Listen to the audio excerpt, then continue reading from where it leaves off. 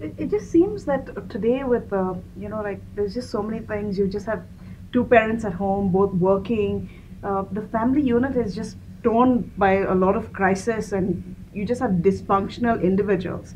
How does the whole concept of family even come into place today if people are just going to be busy doing other things, and the TV now has taken a very prominent place, and of course mobile devices and a whole lot of things. So how do we bring in something like the gospel, which we know has the power to change lives, if people are so busy that they do not even have time to hear or listen? Or what do we do? How do we tell them? I'm glad you asked me that question, Janet.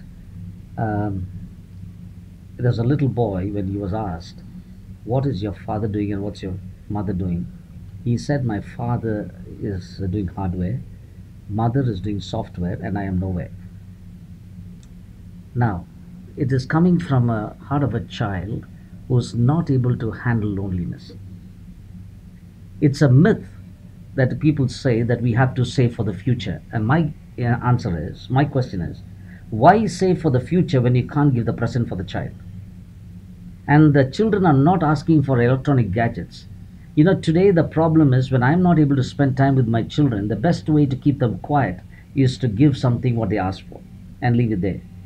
But the electronic gadgets and the toys are not going to shape the character of the child. And I need to be there. Yes, parents are working, but then parents need to find time to come back home early or be there after they come back home. Sometimes what happens, we leave the key with the neighbor, the child comes and opens the door, sits there all alone till 9 o'clock, there is no presence.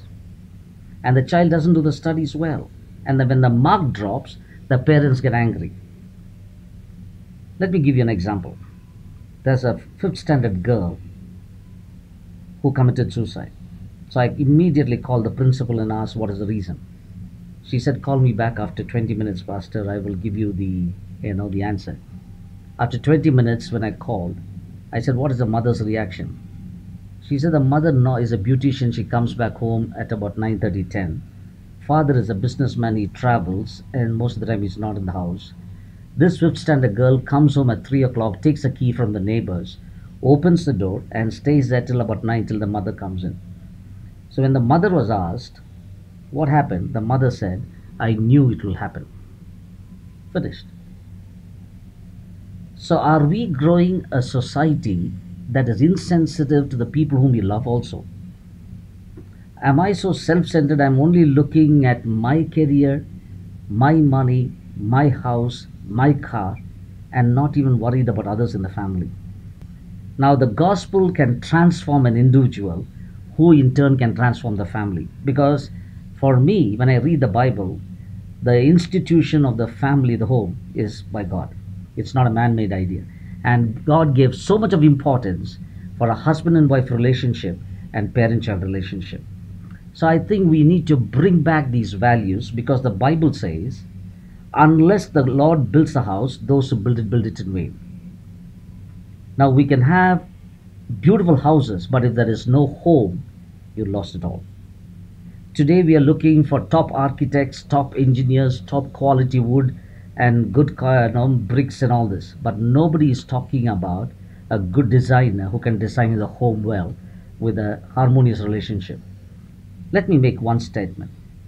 An unhappy home will always breed unbalanced children. So I think we need to talk about happiness, and the verse that I can quote is, "Blessed are those."